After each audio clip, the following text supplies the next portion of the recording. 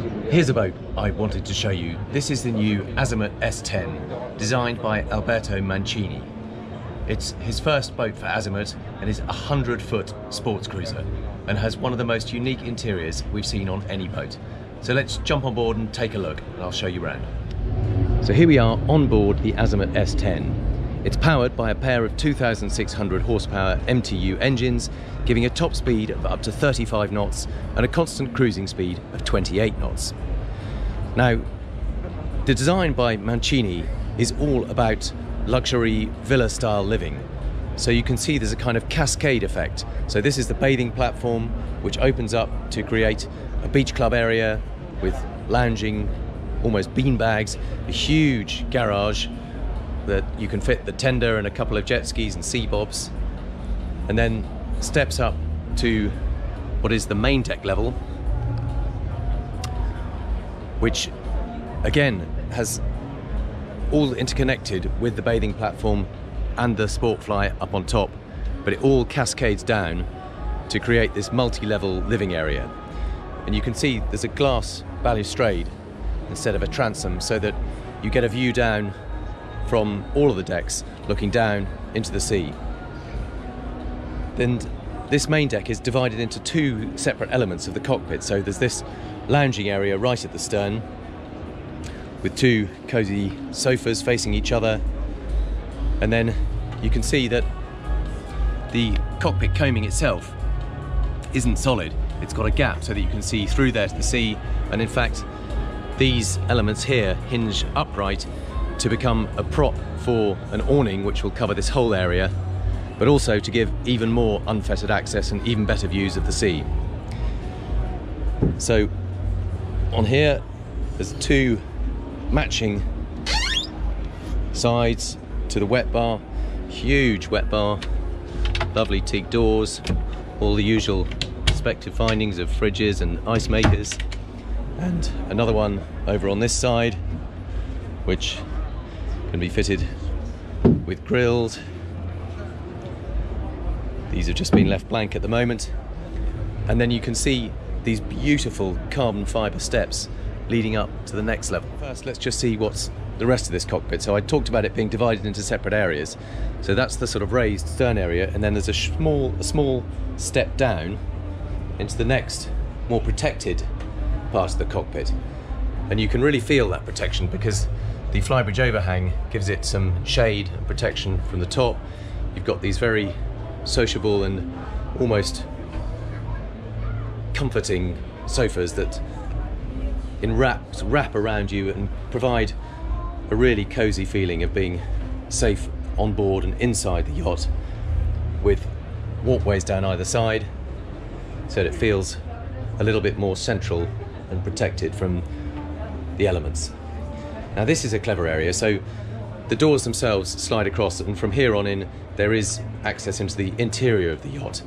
But this dining area is somehow sort of linked to the two. You can either leave these doors open and then close these ones inside, or vice versa. So it can be a completely enclosed area, or by closing these inner doors, which are a rather nice semicircular design, you can keep the saloon itself inside, and then the dining area becomes part of the outside, connected to that cockpit outside. It's a neat idea.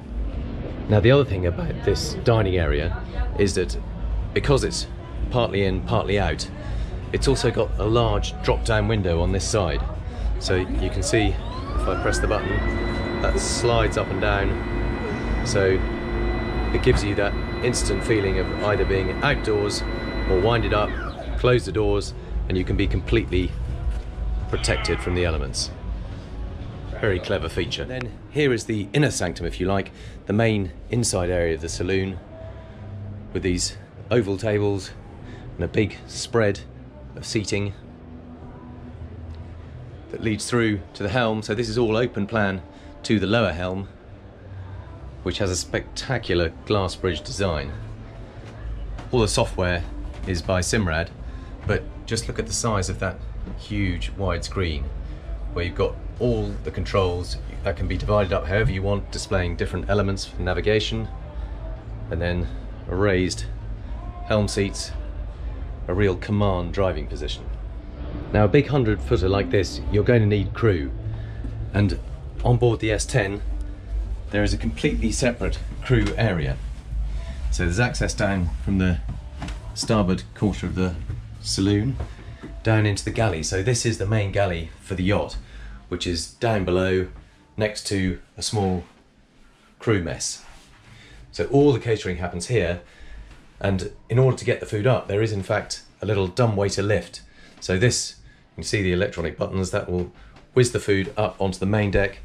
So the chef can be down here preparing the food, and the serving staff can be upstairs and delivering the food around the yacht, whether that's up on the flybridge or into the dining area. And of course there's a couple of crew cabins. There's bunk cabin there, separate bathroom, and a second single captain's cabin in here. And given that this is the crew area, they also have direct access to the engine room, where you'll find those two big MTUs putting their combined 5,200 horsepower into the sea through conventional shafts. And then if you creep further aft, you can see the Seakeeper stabiliser that keeps everything on an even keel, even when you're at anchor. So as well as having access out both sides of the helm station to the side decks, there's also the staircase leading down to the main accommodation deck that curves down into the belly of the ship, and then you turn right into the owner's cabin.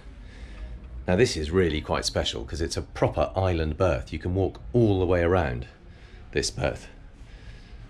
So it's absolutely in the middle of the cabin itself. There's floor space all around it, and you can walk all around the bed. It's just that amazing feeling of space. It just makes it feel more luxurious than a cabin where the bed is hard against the bulkhead. This gives you a better idea of the full scale of this cabin and just how much space there is around that bed. It's absolutely huge. And as well as space, you've got some glorious detail. You can see this almost torpedo-shaped dressing station, beautifully done with this marquetry finish to it, and a leather vanity unit which can be left down and tucked away. Beautiful woodwork. Look at those triple hinges on that one locker door. Magnetic latches. Walk-in wardrobe. Again, lots of lovely detail. You can probably see the curvature on that worktop. Beautiful drawers, all lined with a kind of linen effect finish. Again, kind of metallic gauze behind here, lit by these special lights. Gives it a really special feeling. That mirror is of course a TV when it's switched on, but during the daytime it's just a large mirror. Little sofa over on this side, big opening ports, and then through into the ensuite bathroom. Again, beautifully finished. Don't know if you can see the grain in the marble here, but it's absolutely lovely. Big walk-in shower, kind of bronze effect to the taps rather than conventional stainless steel. It's like a bronze finish, and a separate heads compartment. It is a really special owner's cabin. Even the storage space, rather than just having the usual row of drawers, they're all slightly different and asymmetric. So that one opens up, all on soft touch hinges. That one opens that way. That one opens to the top. Everything just feels a little bit special and unique. And moving forward from the owner's cabin, there is a couple of steps up into the guest accommodation. Then on the starboard side, there's a double guest cabin, again big enough to walk all the way around the bed. Of course, there's plenty of headroom in here. You can see from me, there's a good 5 or so inches above. Ensuite, as you'd expect, that same marble bronze finish. There's another guest cabin over on the port side, this time a twin. And even here there's some nice little touches. Look at these bed lamps. That's tiny little perforations that let the light seep out. Just really thoughtful touches. That's en suite 2, and then through to the VIP in the bows, which is unusual because rather than the bed being down the centre line facing right forward in this direction, it's offset to one side, so that bed is coming out of the starboard section of the bow. But again, you can walk all the way around the bed. There's some nice artworks in here. They're really trying to introduce a feeling of bespoke artwork and sculpture rather than just a production yacht. So everywhere you look there are little touches. Again, the marquetry in there, that nice curvature on the drawers, that linen inside. And here too there's another solution, all bespoke for the boat. No exposed handles, it's all concealed to keep it as minimalist and stylish as possible. Again, even curvature on the bulkhead here. This time it's a kind of gloss white finish, and the ensuite bathroom here with the shower behind the door. It's a very different feeling. I think Azimuts are now some of the most distinctive yachts on the market. They've been really brave with their choice of interior styling in particular, but also with this boat with the Alberto Mancini exterior styling. It's a very unique proposition, and I really think it's paid off. They've created a 100-foot yacht with a completely unique style and a completely unique flow around the boat. And then there's one final area to have a look at, which is up on the foredeck, and you really get a feel for how big this space is too. It is, after all, a sports cruiser, not a big flybridge yacht, so it's a very sleek, low design. And look at some of the mooring gear here. I mean, this is like jewellery. It's absolutely beautiful. Huge, chunky, highly polished stainless steel, twin anchors, and look at this work on the forepeak, the actual guardrail. Can you see there's a carbon fibre weave in there, and then this rectangular section steel rather than just a conventional tube. It just makes everything feel precious and unique. And being Azimut, it's got that slight squared off look right on the bow. And just look back at that view up there, you can see how far that windscreen extends above the helm station. It is a very cool looking yacht. This is where you can install the poles for support, a sun awning over this whole area. You can see that on one side they've got the table raised, so you can use that for dining, and on this side they've got it sunk to make it into a sun pad. So you could have 2 sun pads there, or you could have them both set up as tables.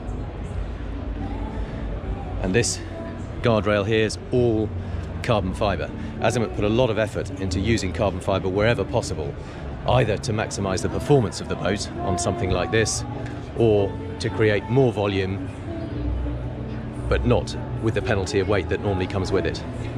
And while we're here walking down the side deck, you can just see that window in the dining area I was talking about, how it opens and closes to make it an indoor-outdoor area. Now you can see how it's come out and slid down. When it's closed, it obviously goes up and then motors in so that it fits flush with the rest of the window line. So there you have it. That is a very brief tour of Azimut's S10, a sensational 100-foot sports cruiser that really does look and feel completely different to anything else on the market. I hope you enjoyed it. Thanks for watching.